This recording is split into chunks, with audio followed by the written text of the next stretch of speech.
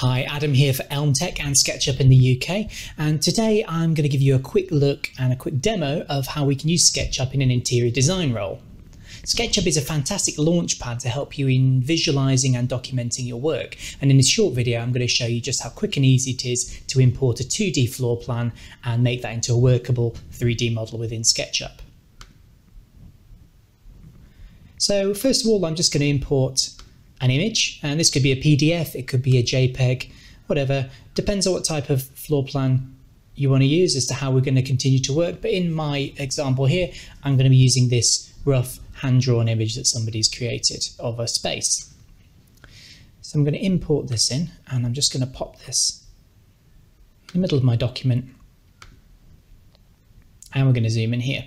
So what we can see is we've got a little apartment, very small, really big bed, tiny little kitchen area and a small bathroom area. Now, because in this image we haven't got any dimensions, we're not going to be able to draw totally accurately. One of the big benefits to SketchUp is that if we want to, we can draw super accurately. In fact, we can draw to a sub-millimeter level of accuracy.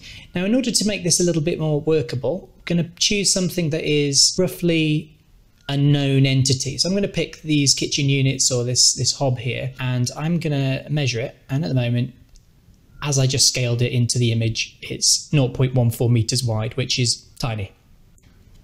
What we're going to do is we're going to tell SketchUp that this is actually 60 centimeters wide, and we're going to ask it to scale everything in the model to match that. So here we go. Now we've got a 2D floor plan where these kitchen units are 60 centimeters and everything is relative to that. So if I pull out my tape measure, I can see my bed here is 2 meters 6. Quite a wide bed, and 1 meter 85 long. So we can see the sofa, very small sofa seat there, and we can see the toilet area, 63 centimeters. So about the width of a basin there. So we've got a rough starting point to work with. Now we're going to basically draw out by hand our perimeter walls, and to do this I'm just going to use the line tool, and all I'm going to do is I'm going to start in a corner and quite simply drag around the perimeter wall of this floor plan here. What you'll see as I'm going around, the cursor or the line that the cursor is drawing is either green for any vertical lines and red for any horizontal lines. I can move to any angle if I wish, but it will snap in at red or green. That makes it really nice and easy to draw nice simple shapes like this. I'm just going to make that view X-ray so we can continue to see through. Now what I'm going to do is I'm just going to create a bit of thickness from those walls there. Using the offset tool just here, I can actually choose how thick inwards I want to make my next set of lines. So I'm going to do this here. Again, this is quite a thin set of walls, 10 centimeters thick according to this plan, and we'll go with that there. So we've now got exterior walls, interior walls, and all we need to do is just fill in some of these partition walls now. So we're just going to draw these ones in by hand. Just zoom out a little there.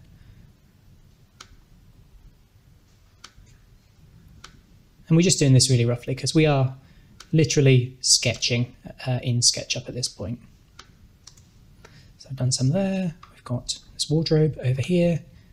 Let's draw that in. It's a bit thinner than the outside wall. I'm not too concerned with accuracy at the moment.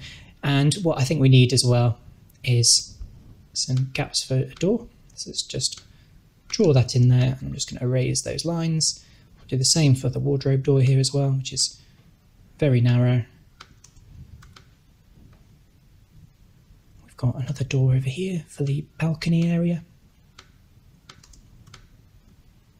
which I haven't drawn in actually. And then it looks like we've got a little window just in front of the bathroom sink, just here. Can't see any other windows in the plan. It's possibly all of them there. So let's go with that. Now if we look at this, we can see in a 3D space still pretty flat. What we're going to do actually is we're going to raise those walls out of the ground. Now that's really easy. We have a tool that can help us do that. This tool here, which SketchUp is famous for, the push-pull tool. I'm going to grab this. I'm just going to hover it over these walls, and you can see here it's kind of selected them, gone all dotty. and then we're going to pull it up to the desired height. Now we haven't got actual dimensions to use, so I'm going to use a kind of standard 2.4 meter wall height. So I'm just going to type in 2.4 m, press enter, it fills it in there, and then what we can do is just all the other walls, we just double click and it'll just repeat that height for all of these walls. So let's just do that, there we go, and another one there, and if we get rid of the x-ray, there we go. We can see now we've got every single wall in this model. So really, really straightforward to bring that into a 3D space. We can continue to work on this if we wish. We might want to start drawing in some of the kitchen units, or we may just want to leave this as a blank space. We may even want to head into the 3D warehouse, which is a really fantastic repository for things like chairs, pieces of furniture, kitchen utensils, anything we could think of, somebody may have made it. So if I've searched for chair here, I can see this Mies van der Rohe Barcelona chair. I can load this straight into my model. And there we go. And I can maybe even start to position that and maybe plan some space a little bit. So really nice and simple.